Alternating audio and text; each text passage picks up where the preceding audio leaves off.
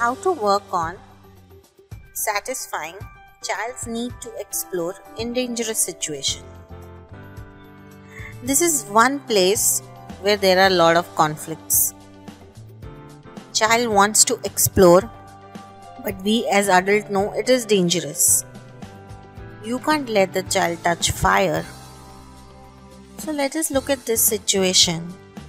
The mother is cooking and the pressure cooker is on the gas, and the whistle of the pressure cooker attracts the child, and the child wants to touch it.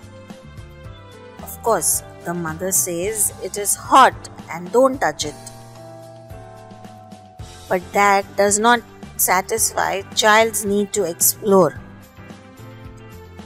So, child may not touch it at that time, but he still wants to feel it.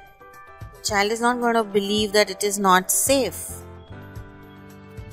So maybe sometime when you're not around and still the cooker is on the gas, maybe the child touches it. That's all the more dangerous. So what can be done?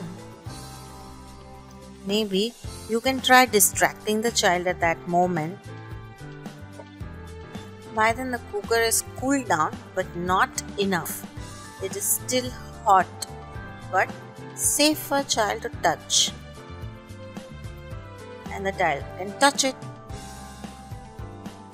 And child can feel that cooker is really hot. And next time, never would he want to do it again.